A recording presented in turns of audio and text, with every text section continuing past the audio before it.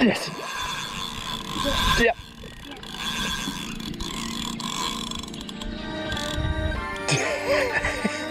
Yeah. Right, you absolute legends, welcome to the Chunkster Fishing channel.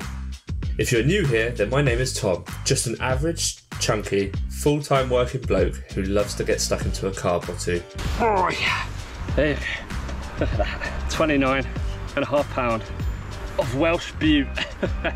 We all know the carp world can get a bit clicky and serious, so with my fishing, I like to bring the laughs back into the sport. Oh, it's not your rig.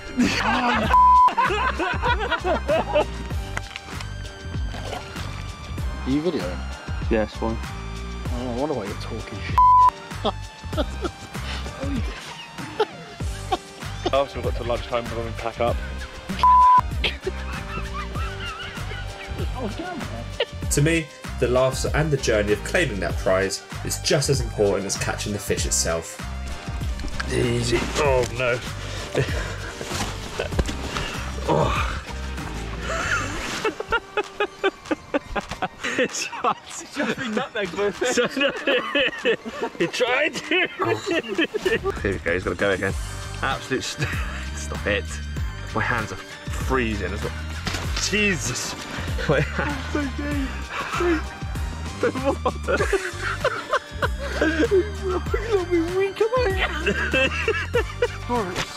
I can't do it. I can't do it. This guy's just not. He's not letting me, mate. Oh. Why is he not letting me? Why are you not behaving? Get on with it. Yes, get on with it. Alright. I've recently become a dad, so as many of you know, time is now an even more valuable resource. So in this episode, I wanted to show you guys that you don't always need to spend an age on the bank when chasing carp. All you need is a couple of hours to have a great time fishing and spend some quality family time together. So come join me and my family's great little session at the Peterstone Lakes, where we will try and sneak a few off the top.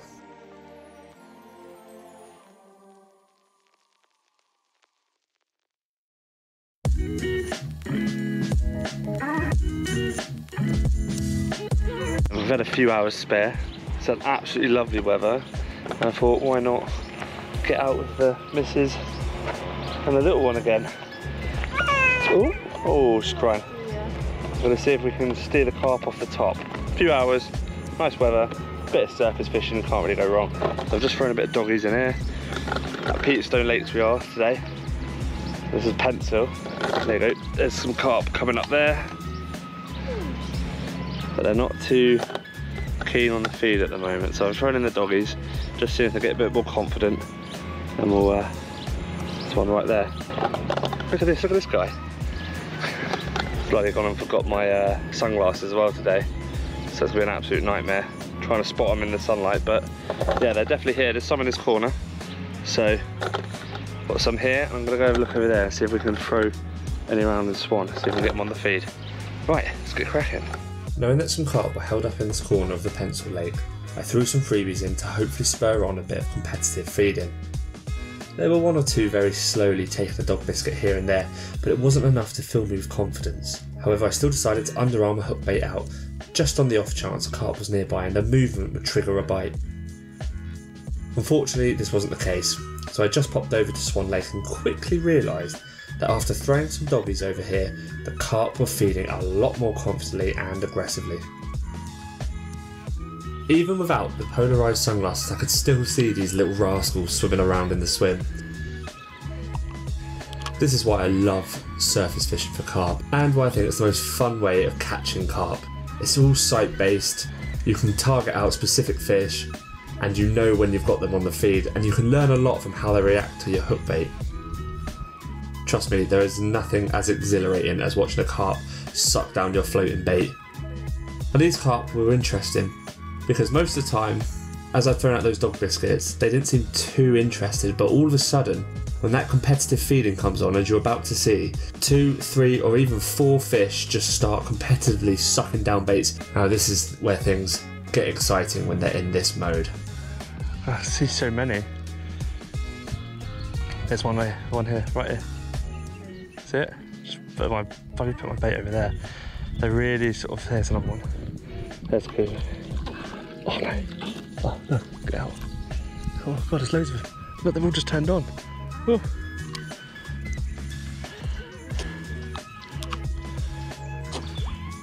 Hit my one. So you're going up for it? So you're going up for it?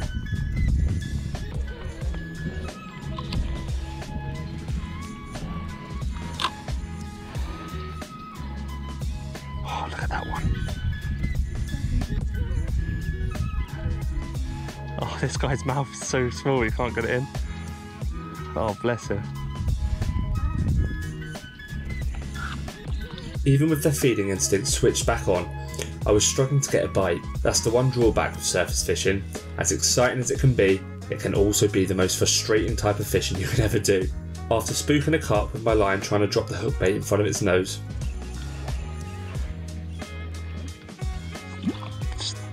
Just there, just spooked him with the bloody line. I thought it would be best to take the line out of the swim for a bit and jump back over to Peterstone Lake to have another go there. There's way too much bait in there. Bam, bam. Down here again, or? What's that, mate? Down here again, or? Yeah, mate. Mate, they're all down here, but everyone who's put in surface baits, they've all just floated all down here. Come down here 2 days ago.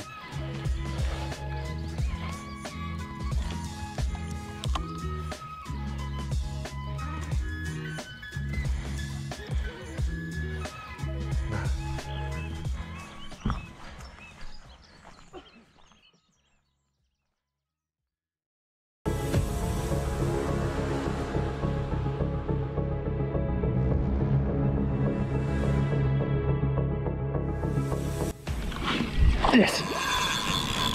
Yep.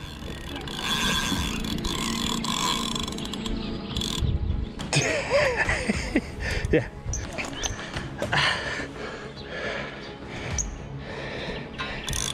Yes.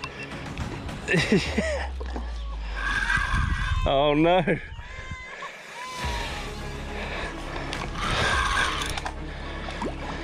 Oh, it's a nice little common. Give him a net, bub. Lovely. Yes.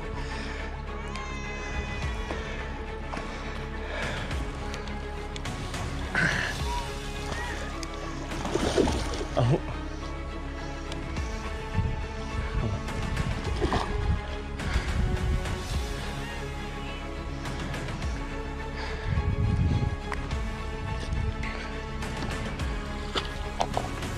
I just dropped the net.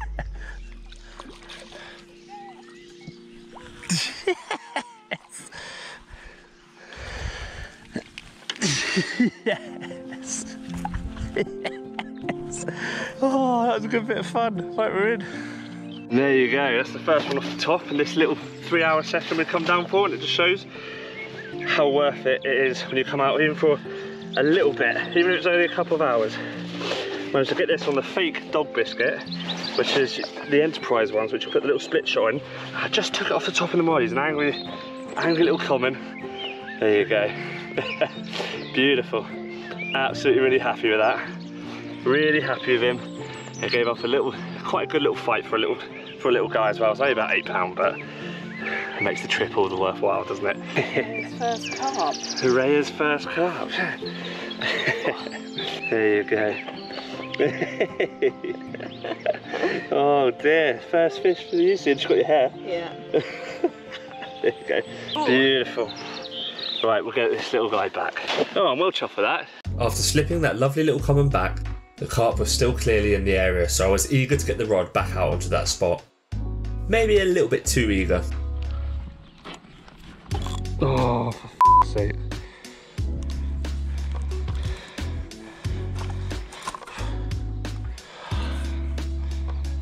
After clearly demonstrating that my rig still works on that reed, the carp were really becoming aggressive, so it wasn't long before a bit more action took place. Hey up.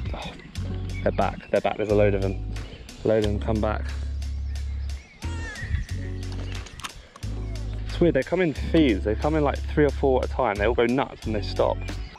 There you go, there's one swimming towards it, he's swimming towards it. Yep, we're in again. Yes! Woo-hoo-hoo-hoo.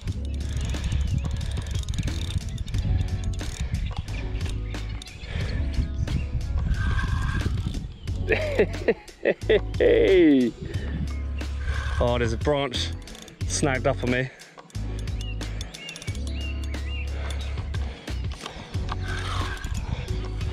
Oh no. Oh no.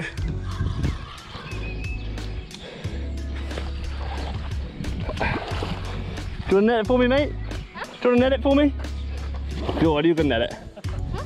Yeah, go on. Grab the net, mate. You can have a look. Yeah.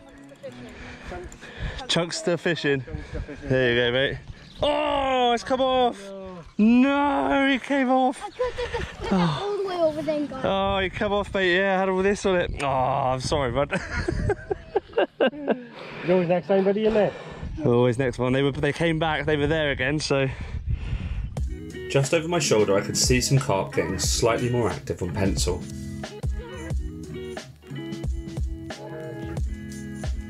Unfortunately, I wasn't able to sneak one out of pencil, and with little Rhea getting tired and grumpy, I knew we didn't have long left.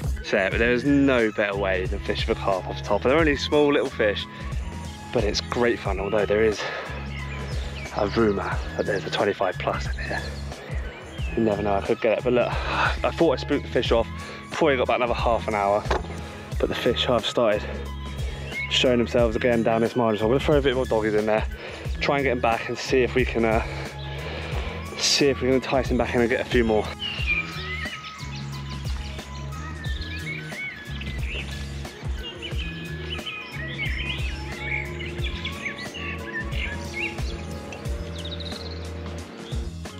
And we're in again.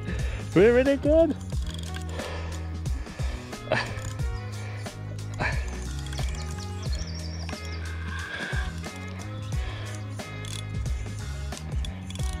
Oh, that was a bit better, this one. Ooh. So I let this swim rest a bit, went on to the other lake, got their confidence up. He absolutely nailed this. I didn't even get the camera on in time. Put it out, and he absolutely nailed it.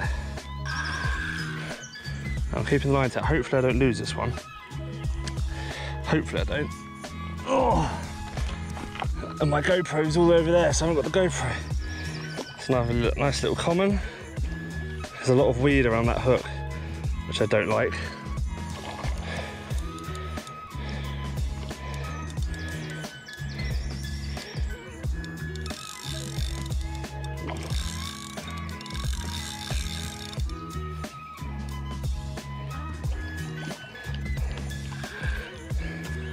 Oh, these sonic extractors are not bad, you know. It's lovely to play fish on. Absolutely lovely to play fish. Oh, he's going for those reeds. Don't want him in there. Come on, mate. There you go. Come on. There you go, come on. Come on. Oh, no. Oh, the net's all screw diffy. Oh, no. That's better. Come on. Come on. Come on. You're done. You're done. You're done. Oh, it's not a bad one, actually. Good bit of fun, isn't it? Look, number 2 is in the net. So we lost the other one, so this makes up for the one we lost. But yeah, he's in the net. He's in there. Nice little common. And he absolutely nailed that fake dog biscuit. So I like these Enterprise fake dog biscuits. They're definitely doing the trick. Right, I'll get them out and I'll take a look. Well, there we go then. There's a bit of weed all over him because there's a lot of weed in here, but this lovely slim common little rocket that was great fun. Ooh. Absolutely nailed. Oh yeah, absolutely nailed the fake dog biscuit. Absolutely nailed it. Do you know what? There might be small fish. There's got to be like what, 5-6 pound. Might be small fish. God damn. Surface fishing for a couple of hours at the end of the day. It's great fun. Right, I'm gonna put this guy back because he is angry.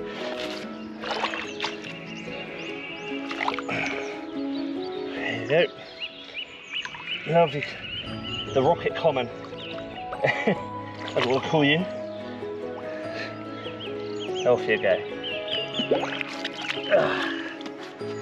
Oh. Perfect. I don't know if there's enough time to get another one now, but I've had a great day. It really was a great day, and quite honestly, still arguably the best way to catch carp. Like I said, the size of the carp really didn't matter. It was great to get a bend in the rod and spend some quality family time together. And this was all done in a couple of hours spare time. Next time I'm out, I'll be back at the Birch chasing those elusive 40-pound Welsh monsters. So make sure you're subscribed to the channel so you don't miss it, and if you enjoyed this little video, then you'd be an absolute legend by hitting that like button. Remember, drop your guts, grab your nuts, and get out on the bank. I'll see you in the next one.